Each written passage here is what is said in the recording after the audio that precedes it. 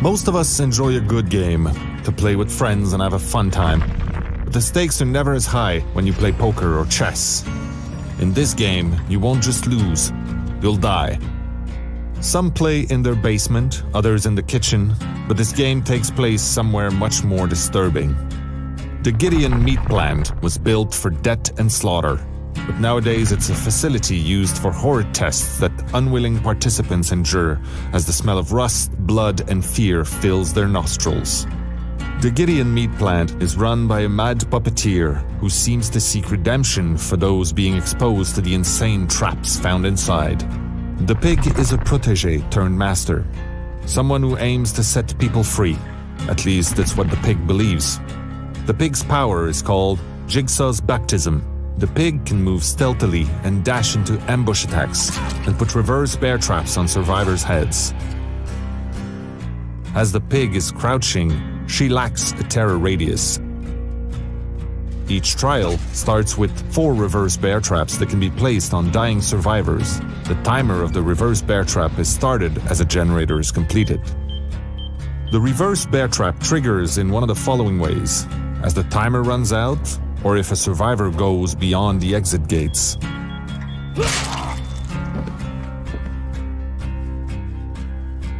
But the survivors can free themselves from a bear trap by searching jigsaw boxes around the map to find the correct key. The pig comes with 3 perks. They are all about pain and torture. The first one is called the Hangman's Trick. Your ingenious modifications to hooks prevents tempering and permanent damage. Hooks destroyed by sabotage or sacrifices repair after a short moment. You will gain a notification when someone starts sabotaging the hooks. The second perk is called Surveillance.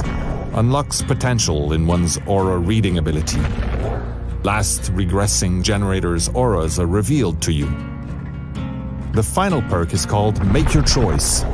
When a survivor rescues someone from a hook at least 24 meters away from the killer, Make Your Choice triggers and puts the rescuer in the exposed state. The pig is constantly in search of new subjects, people to test and torture, but some won't give in. Some will fight back. David Tapp is one of the good guys, a detective that sought justice and someone who has stumbled upon more or less everything that the human mind can handle. Until he met Jigsaw, the pig, and their traps. He now spends every waking hour trying to put a stop to this inhumanity. David comes with 3 perks. The first one is called Tenacity. There is nothing stopping you. Your ferocious tenacity in dire situation allows you to crawl faster and recover at the same time. The second perk is called Detective's Hunch. When completing a generator, auras of generators, chests, and totems within range are revealed to you for 3 seconds.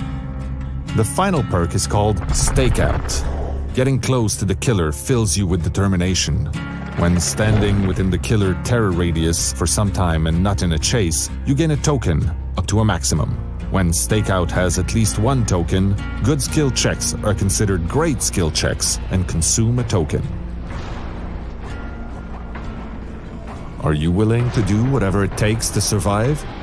Will you play the pig's sick and twisted game? The game is about to begin.